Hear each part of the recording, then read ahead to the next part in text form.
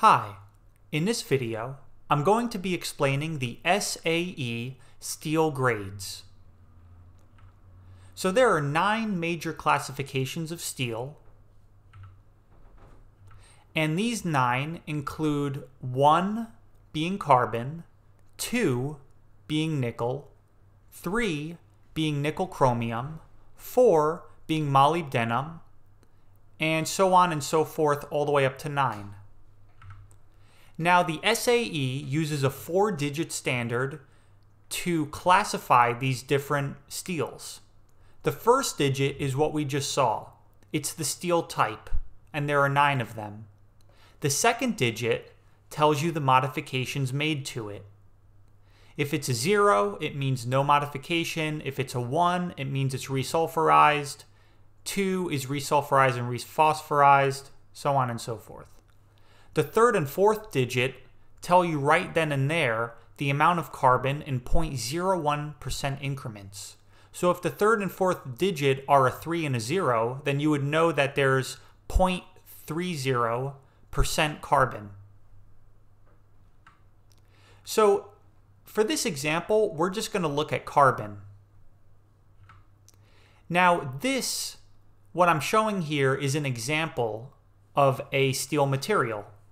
Now, the first number here means that the steel type is carbon, because carbon, steel, is the number 1 for the material. That's its material number. The 0 here, the second digit, means the modification. And as you could see, it's not treated because it's a 0. And the last 2 numbers, as we saw before, it explains the carbon content. So you can see that this is 0.10 carbon content because it's telling you the carbon content in 0.01% increments. Let's look at another example. This is also a steel. It has a 1 for the second digit, which means it's resulfurized, and it has a 0.44% carbon content. And let's look at one last example. This steel type is carbon again. There's no modification because this is a 0, and this is a 0.45% carbon content.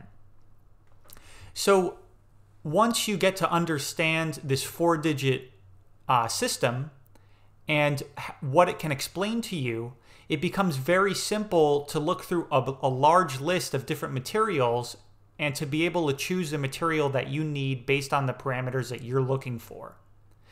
The best thing about it is that the type of material is the first number, and the last 2 digits are the carbon content, so you get a great amount of information about that material right from the get-go.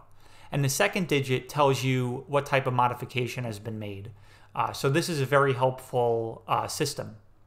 I hope you got a lot of value out of this video, and let me know in the comments if you want to see any sort of video in the future. Thank you.